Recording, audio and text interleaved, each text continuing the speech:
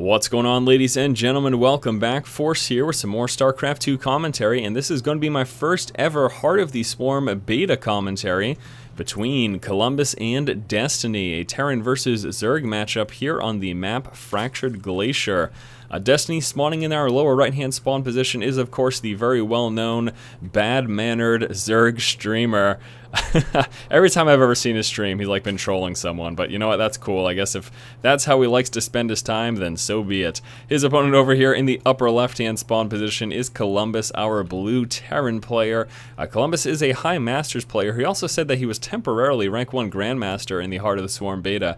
I don't know how true that is, but nevertheless, this should be an exciting game. I am looking forward to it. And I'm sorry, I didn't mean to rag on Destiny. He's more known for more than just being a troll. I think he did lessons for a while and stuff as well. I know that he's obviously a pretty big name in the StarCraft 2 community. Every time I've seen his stream, he's just kind of been being a D-bag, but whatever. He's still a good StarCraft 2 player, certainly much better than I am, so more power to him. Alright, so again, we're on the map Fractured Glacier, and since you know, StarCraft 2 Heart of the Swarm expansion is going to be new to a lot of people, even huge StarCraft 2 fans, I want to show off a few of these things. So let's start off by taking a look around the main base here. We're going to start off from Columbus's perspective. Of course, everything is mirrored, as is always the case in StarCraft 2 maps, so Destiny's base is going to look the same, pretty much just in reverse. So that is the main base. Moving out over here into the natural expansion. Now, when it comes to entrance to the natural expansion, we've got these rocks here, and these rocks are actually pretty interesting. Collapsible rock tower. The way that these worked, from how I remember, is that this is actually underneath this is a it's basically a wall that you can't get past. But what happens is you can destroy this half, and it's going to cause the rocks to fall and form a full blockade. So you can actually get a full wall off by destroying these rocks, and there will be an impenetrable slate of rock right beneath it, plus some destroyable rocks right here. We'll see if either player decides to utilize that at any point in this game, but it is the case on both sides. And you can see actually both players now scouting out. We've got Columbus checking the upper right. Destiny with his Overlord Scout has checked the lower left. He is now checking upper right with this Overlord Scout as well. So we'll see who gets to scout the opponent first. It looks like Destiny should be finding Columbus fairly shortly. The Overlord, of course, is a bit slow, though. Another thing, too, again, with this being Heart of the Swarm and new units being in place, I'm going to take some time to take a look at those new units whenever players do produce them in these commentaries. So we'll see if either player decides to build some of those new units, and we can take some time looking at them in depth and discussing them. That's going to take away a little bit from the minute-to-minute action of the replay itself, but I still think it's important. It's a brand new expansion. People want to know what's going on with the new units. And also keep in mind that since we are in the beta, things are subject to change before release. I guarantee you there are going to be quite a few changes before the game actually releases, hopefully by the end of this year. Let's take a look at what's going on over here. We got a couple of Marines making their way across the map. Just one barracks. We do have a 1-Rax expand out of Columbus, also switching into heavy gas right here. Has got 2 refineries up and saturated. Back over here for Destiny. Destiny's sitting with no gas at the moment. He's got his expansion up. He's droning up and getting some queens right now, and that's going to be his main focus. 2 queens already in play with 2 more now in production. Now we do have these few Marines making their way over to Destiny's base right now, although with the queens in play, I'm not sure how much damage he's going to be able to do here. Let's take a look. We got an SCV coming with him as well, getting a couple shots off and then deciding to pull back, and looks like the Marines and SCVs will all be pulling back together. Orbital Command coming through over here for Columbus at that natural expansion, also now making his way up into some factory tech and coming out with another expansion. So Columbus getting a quick third here. With this, he will be able to heavily saturate that natural expansion and main, and then once those are both fully saturated, expect him to move out after the fact, after he's accumulated a little bit of an army, and then has, of course, this is going to be an orbital command. Most likely, he'll be placing it right down over here. Overlord Scout now moving in for Destiny, is scouting out that expansion. Going to be pretty close to losing this Overlord, which would be a issue. He's going to lose it. A few more Marines come in to make sure they finish that off, and see you later, Overlord. Destiny already just a little bit behind. 100 resources lost there, of course. Now it's time for the extractors. Destiny getting extractors at both the main and the natural, continuing to produce queens. This is going to be his 3rd set. Yes, it is. This is going to place him with 6 queens in play once those both pop, and there you go, 6 queens now in play. That's going to be the bulk of his defense. A couple of extractors formulating a wall off up here. Wants to make sure that he's going to be A-OK against any possible Hellion run-bys. And speaking of Hellions, that is exactly what we have over here. Now, I do wonder if Destiny scouted that out with his Overlord Scout. No, he didn't make it in far enough. Was just able to get enough vision up until this point. So it doesn't know that they're coming, but yeah, that's a reasonable guess, especially with Mech getting improvements with the Heart of the Swarm beta. You can probably expect it. Now these Hellions here, this is the first thing we're going to make mention of. Hellions now transform into battle mode, or battle Hellions or something like that. And basically, this turns them into fire bats. That's what I'm just going to call them forever and ever.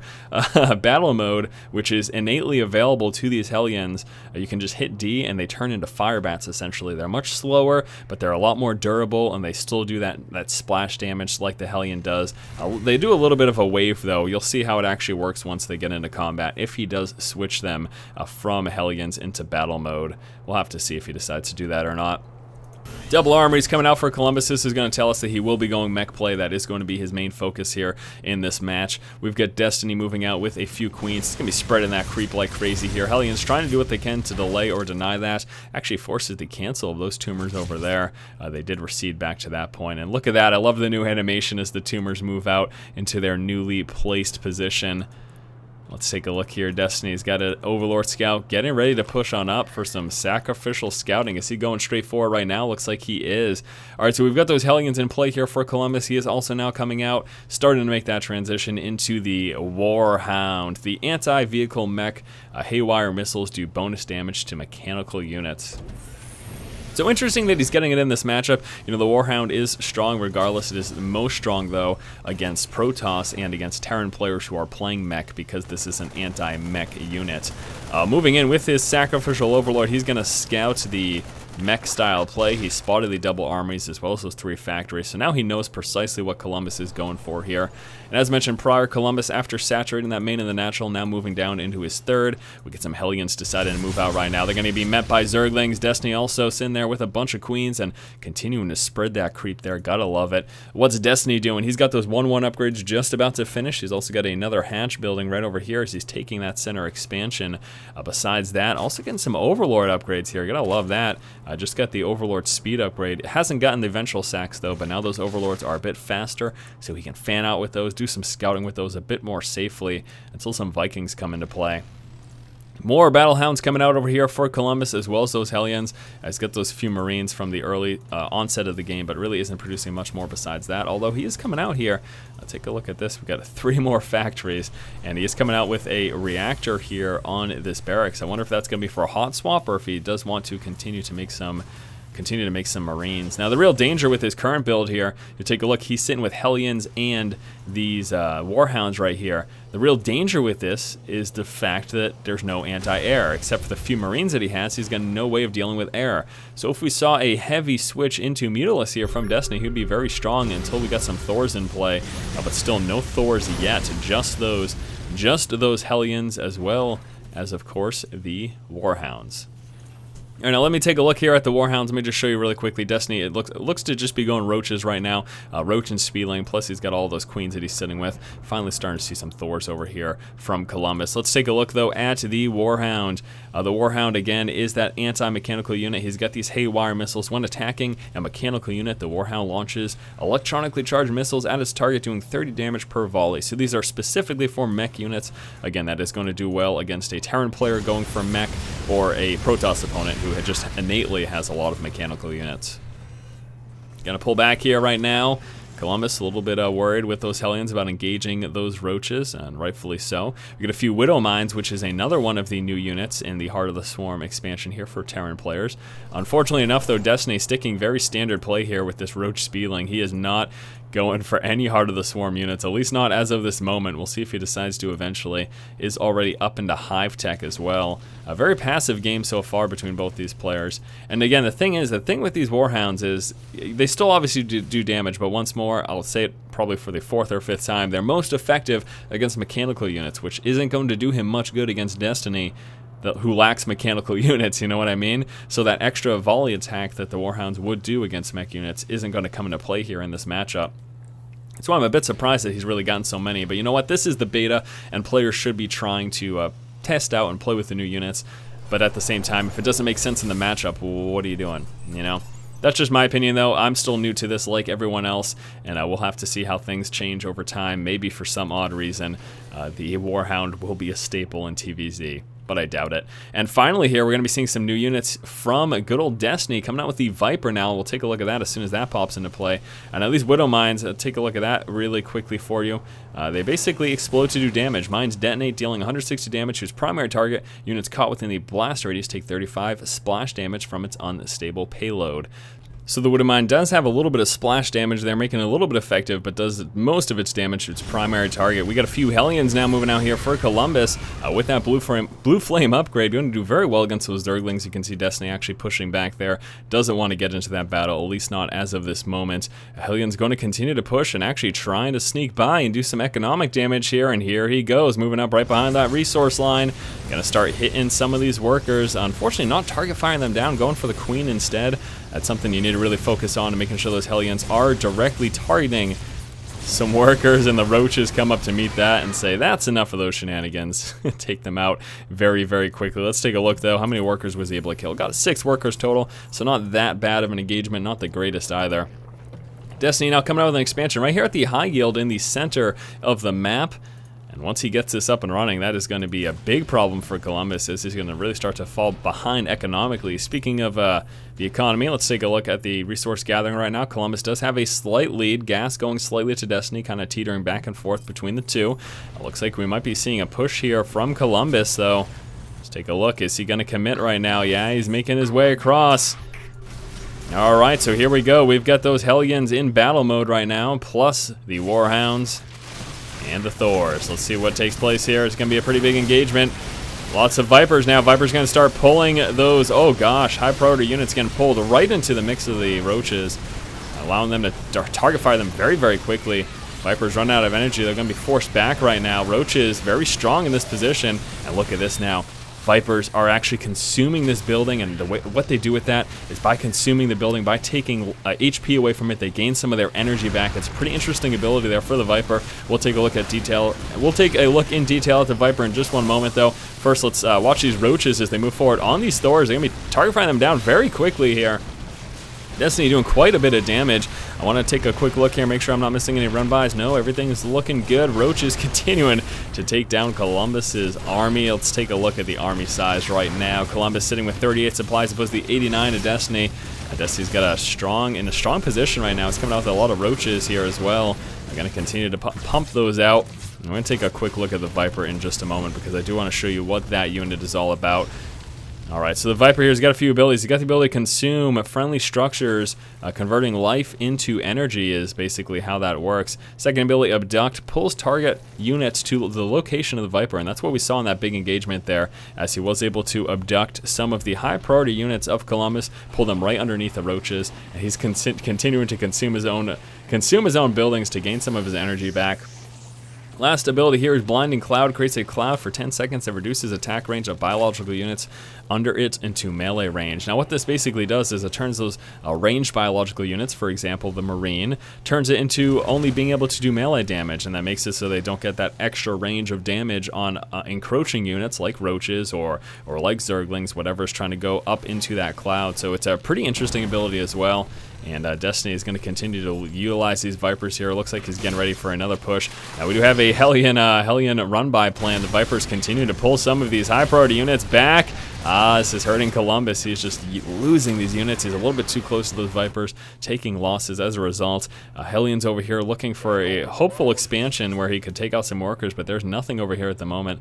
So hopefully those Vipers actually go into a position where they're going to be useful. Columbus continuing to come out here with these Warhounds. I would really like him to kind of stop making those, focus on tanks, Hellions, and Thors.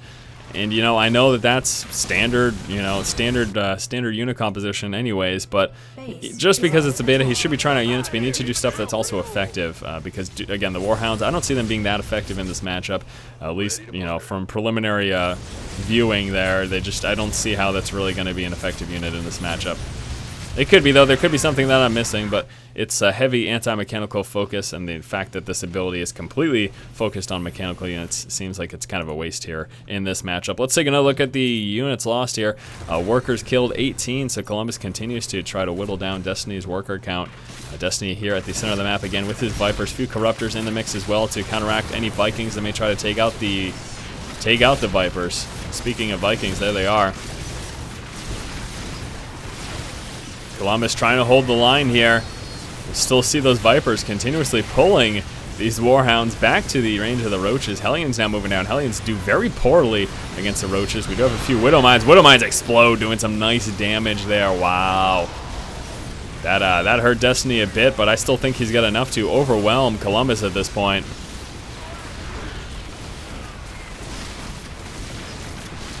Yeah, look at that. Definitely able to overwhelm Columbus over there. That is very, very impressive play by Destiny. Just so roach heavy. So many more roaches coming out. I really think Columbus's biggest problem here this game is the fact that he put so much of a focus on these Warhounds, which could have been tanks, which would have helped a lot more against the roaches. You know, going tank Hellion Thor and using those Hellions and turning them into the battle mode could definitely help him hold the line a little bit more. A lot more durable than the regular old Hellions out of battle mode. These roaches are really doing a lot of work over here. This is not looking too good right now for Columbus. Roaches forced to lift off Columbus. Let's take a look at his economy. Not so hot. We got these high yield expansion up and running over here in the center of the map for Destiny. And the Roaches continue to stream out more and more Corruptors in production as well. Let's take a look at those upgrades. 2 upgrades over there. We got 3 upgrades for this mech. But again, it's the Warhound. Columbus shouldn't be building those Warhounds. I know I'm super repetitive this game, but it's just killing me to see him continuously focus on this when it doesn't really make sense in the matchup. And that's going to do it, guys, for this game here between Destiny and Columbus. My first ever Heart of the Swarm beta expansion commentary. Really excited to get some more of these out to you. And yeah, let's wrap it up. Alright, ladies and gentlemen, thank you so much for watching this game here between Columbus and Destiny. Really excited once again to be doing some Heart of the Swarm beta commentary. Also looking forward to the expansion officially going live at some point, hopefully this year or early next year. We'll see when Blizzard decides to actually do it. You know, these new units are pretty interesting, definitely going to change the game a bit.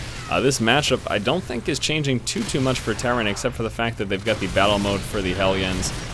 You know, and also those mines, the Widow Mines, should come into play and be pretty interesting as well. And I do apologize also if I missed anything in this commentary. You know, I'm really just trying to focus on introducing some of the new units and showing off what they do, so I may have missed a couple of engagements as a result. Not sure, though. Anyways, thanks again for watching, guys. Stay tuned in the future for more Heart of the Swarm beta commentary. And if you like the content, please subscribe. Thanks for watching, guys. Keep watching and keep owning.